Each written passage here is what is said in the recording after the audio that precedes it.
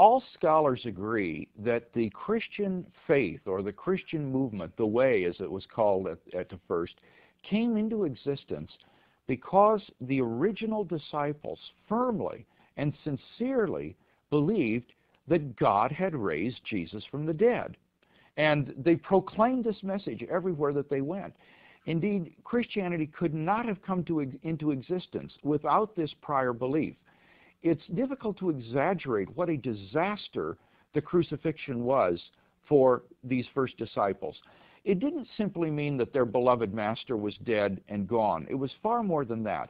Under Old Testament law, anyone who was executed by hanging was literally under the curse of God. He was a man accursed by God.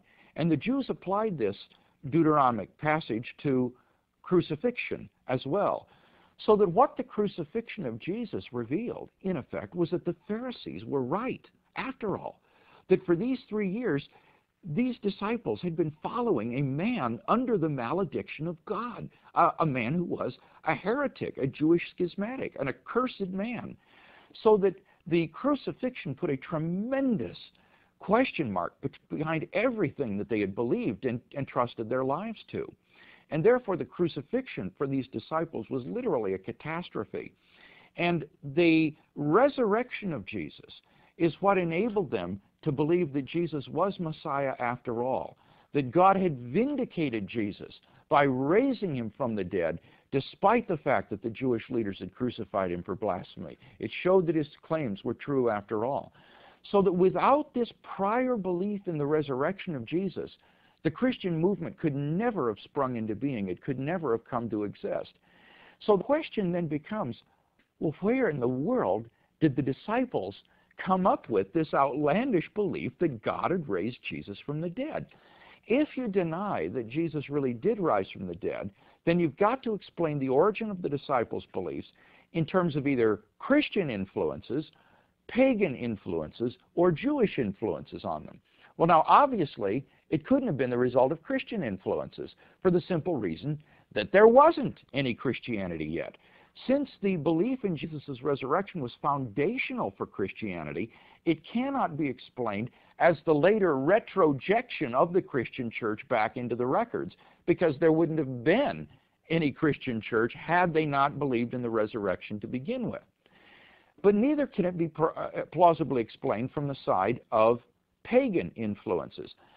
Back around the turn of the century and the heyday of the so-called history of religion schools, many comparative religious scholars ransacked the literature of paganism and comparative religion to try to show parallels to certain Christian beliefs in other world religions, including beliefs like the resurrection. And some thought to explain the origin of the disciples' beliefs as the result of the influence of these pagan beliefs. The movement, however, soon collapsed, and this principally for 2 reasons. First of all, the parallels were spurious. The myths of dying and rising gods, such as Adonis and Osiris in pagan mythology, are not attached to historical persons at all. Rather, these gods are merely symbols for the passage of the seasons, as in winter the god dies, and then in spring he comes back to life again as the new crops come up and the spring brings new birth again. These are merely symbols for the passage of the seasons. And it would be simply unthinkable for the original disciples to believe that their compatriot, Jesus of Nazareth, was risen from the dead on the basis of these myths about dying and rising seasonal gods. But in any case, secondly, there was simply no causal link between these supposed parallels and the disciples' belief in the resurrection of Jesus. Indeed, there is actually no trace at all, historically, of these myths of dying and rising gods in first century Palestine, so that the disciples simply had no contact with these sorts of things, and therefore the causal link is simply missing. Thirdly, what about Jewish beliefs in the resurrection? Well, again, I've described a moment ago how radically different from the resurrection of Jesus the Jewish beliefs about resurrection were. In fact, Joachim Jeremias, a famous German New Testament scholar, has said that there is nothing in ancient Judaism which is even comparable to the resurrection of Jesus. Given their Jewish beliefs about life after death and so forth, confronted with the crucifixion of Jesus, at most the disciples could have simply kept their master's tomb as a shrine, preserved his bones until the day of the resurrection at the end of the world, when they would hope to be rejoined with him and all the righteous of Israel in the kingdom of God. But given their Jewish beliefs, they would not have come up with the absurd idea that God had raised him from the dead already.